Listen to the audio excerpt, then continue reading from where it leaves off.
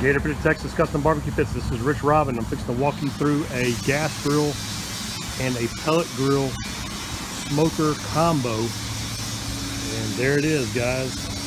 You actually have a gas grill on this side here with a sliding lower food tray and a half upper removable.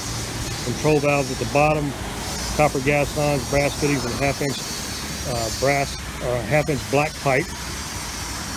The right side is your pellet grill, pellet smoker, with our Smoke Daddy Pellet Pro 35-pound hopper with the stainless steel upgrades, being the top lid and the inside fire pot that are stainless.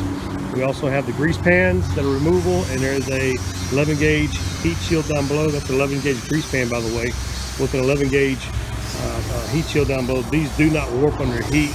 You know, a lot of these pellet grills, the grease pans and the heat shields all warp because they're really thin.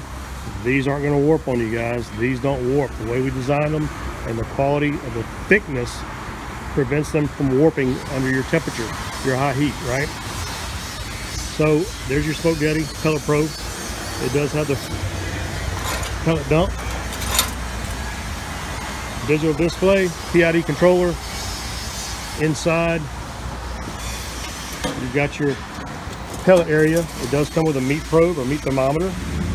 You can see down there, and you have the sliding meat racks, again, half upper removable racks. You've got your big 6-inch commercial casters with grease zerks, greasable bearings, heavy duty 2-inch angle frames, lower storage area down there, and you've got your 2-inch drains and clean out down there as well. These are going to get ball valves on there. They're not on there right now, but they will get ball valves. There's 2-inch ball valves, and those are 2-inch drains. Those will be small drains that clog up on them, right? These don't clog up. They're big. 2-inch diameter black pipe. There's your hopper thermometer for your cooking temperature on the side wall there, and all the inside of the pellet hopper comes out real easy. You've got a 1/4-inch thick V-shield or the reflector plate over a commercial cast iron H burner that's down below that as well. That lifts up, and the burner itself is removable. No tools required, guys. If you ever need to get to the bottom of your gas system in here, you don't need tools. You pull your lower food tray out, and then you pull your V-shield out, and then you can access your commercial cast iron H burner down there, and it doesn't even require tools to remove it. And if you ever got to replace it, it's that simple. Problem with gas grills are, by the time you got to replace all your burners, everything else has gone to shit on you, right? You can't get to the screws because they're all rusted out, the fasteners or whatever's in there, everything's gone to crap on you. So you don't have that with this, and that's if you ever would replace that H burner. I've only had one in 30 years get replaced. I don't know if anybody else has ever replaced those. They're commercial grade cast iron, right? Heavy duty stuff. Anybody knows anything about commercial cooking equipment, you don't have stainless steel burners in your restaurant cooking equipment. You have cast iron. We do the same thing with Gator Pit. It goes back to that quality. Foot brakes on the swivels. You do have foot brakes right there. There's a slide vent here. You need to get some oxygen to that fire, not only through the venturi tube down below, but you can get out more oxygen here if you need to as well. There's a side shot of it. Very nice. Back view. Birdhouse stacks. Gator Pit gauges.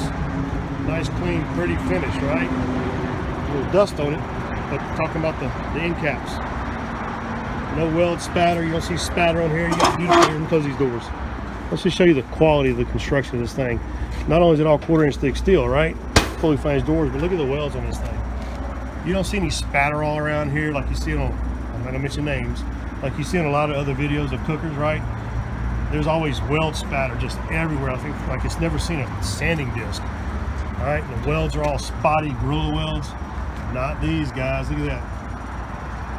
Beautiful, beautiful, beautiful beads. Right?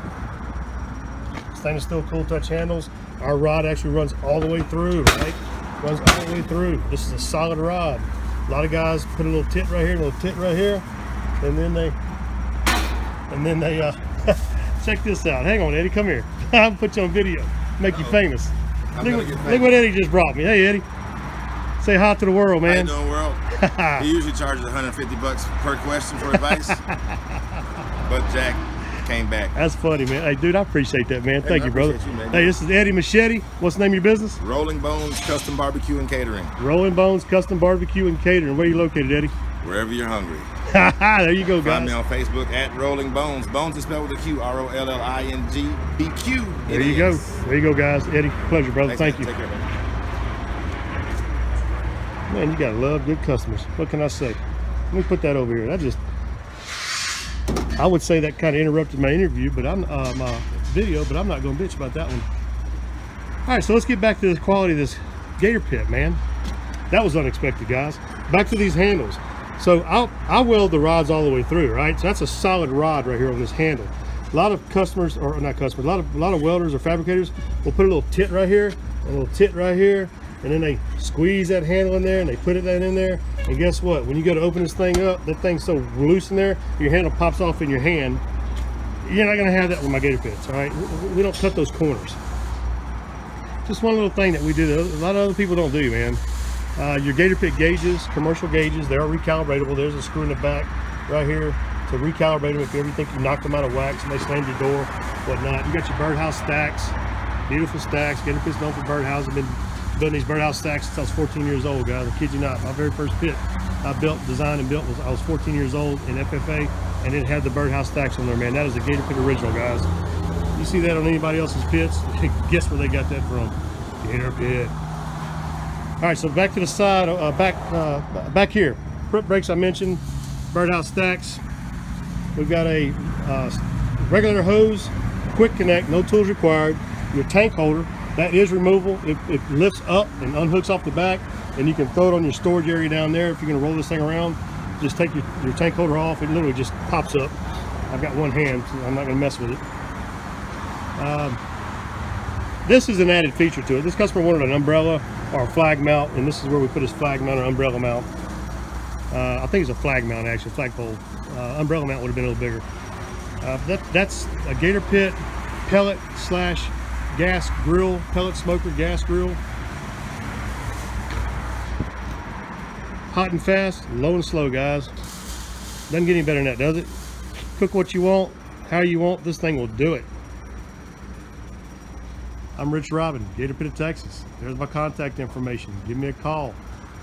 See what Gator Pit can do for you. See what I can design for you. We are complete custom, guys. Complete custom. More contact info right there. Yep, we've been on all these TV shows, all these TV networks, rather. We ship, our customers are worldwide. We ship worldwide.